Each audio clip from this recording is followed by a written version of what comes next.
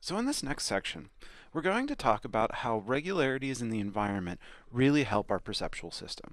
And so our perceptual system is really smart, and not only does it help us to perceive, but at the same time it's also picking up regularities that occur in our environment, things that we can expect to occur in our environment, and it stores or saves that information to help make perception an easier process in the future. And so a lot of what we'll be talking about here really kind of highlights the importance of top-down processing or top-down knowledge that helps to guide our perception and make basically the perceptual process a lot simpler for us. And one of the things that we can count on is that there are certain things that even though we don't think about it on a regular basis, we can expect from the environment. So for example, when it comes to light, right? Light usually comes from above because of the sun, because we tend to light most of our homes and stuff like that with light that's on the roof or the ceiling, and it comes down from us. And so one of the things that we can typically expect is anytime that we go to an environment, light's going to be coming from above as opposed to below, right? Now that sounds silly and it sounds simple, but that can actually help us whenever we're making some perceptual judgments, especially about something that it's really difficult to perceive. Similarly, plants tend to grow from the ground up. There are some cases where you can grow plants upside down, but by and large, usually our experiences with plants are that they're going to be growing A, in the ground, and B, they're going to be growing up from the ground. Similarly, if you go into a professor's office, you have an idea of what you can expect in a professor's office. In fact, I could have you list out what are some of the, top 20 items that you would expect to see in a professor's office. And similarly, if you go to a baseball game, you know what to expect on the baseball field, right? It's not uncommon to have bats or gloves on the baseball field. But if you were to see chicken, or if you were to see a coffee maker on a baseball field, it would throw you off, right? Because these aren't things that we regularly see. And so the perceptual system is really good at picking up in these regularities in our environment. Now, one example of this is something that's called the oblique effect. And basically, in our world, objects tend to either be horizontal or vertical. And because of that, our perceptual system has picked up on it, and it is a lot better at perceiving or recognizing objects when they are horizontal or vertical compared to when there's an angle to them. And so oblique is just basically another term for angle. Okay, so I don't know exactly the study that I pulled this graph from. It was primarily just to kind of highlight the point. But let's say in this experiment that basically they were having people make judgments about a line. Okay, and so here we have their thresholds, and just to remind people, lower thresholds just mean better performance. But what we see here is a typical thing anytime that the oblique effect is looked at, where thresholds are people's ability to accurately judge differences in line length are going to be better for horizontal or vertical lines as opposed to lines that have a little bit of an angle. Okay, so this idea is called the oblique effect, and the oblique effect is basically anytime that you see an object that's horizontal or vertical, you're going to be able to, I guess, better perceive that object than if the same object were presented at an angle.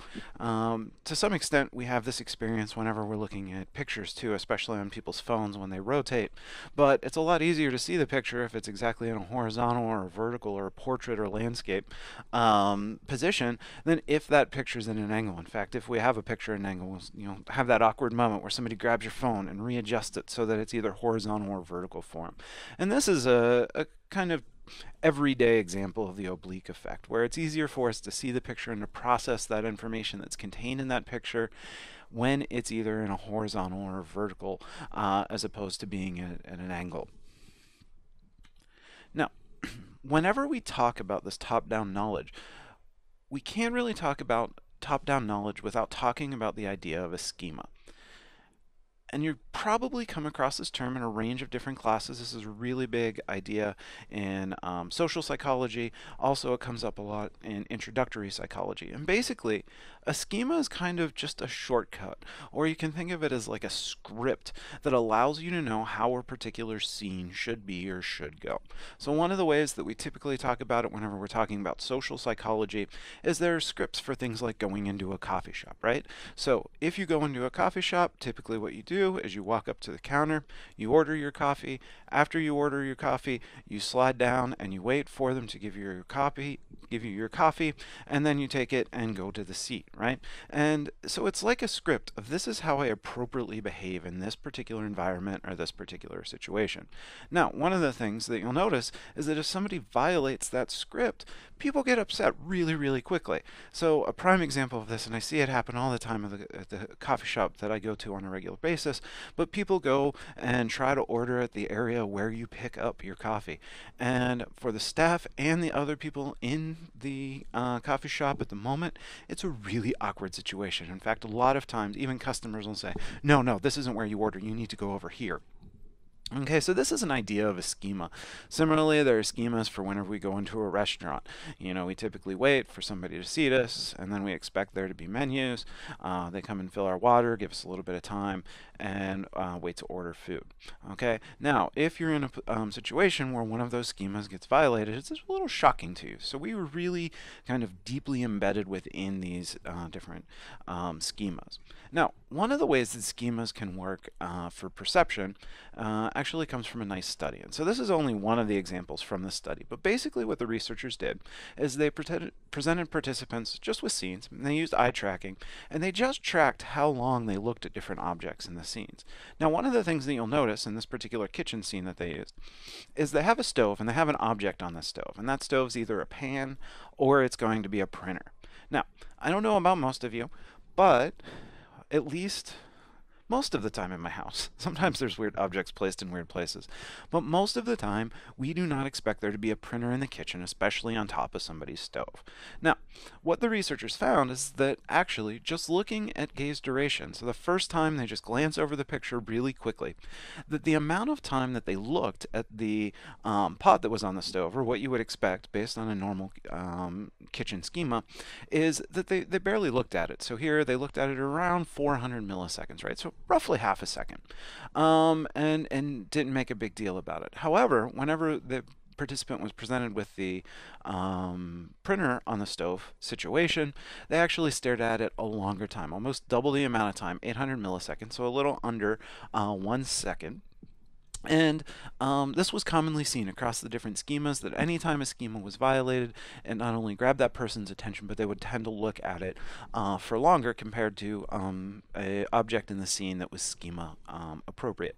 So this idea of obliques, or the oblique effect, but then also semantic regularities, are nice examples of top-down knowledge and how it helps to guide our perception. The other thing is that, especially with schemas, applying these schemas allows us to save a lot of cognitive energy and allows us to do things quicker, right? If we know what we can expect, then it allows our perceptual system to work easier and faster. And so schemas are really important to helping to make perception a lot easier for us. So that's what I wanted to talk to everybody about how regularities in the environment help to guide our perception. If you have any questions, please feel free to ask me.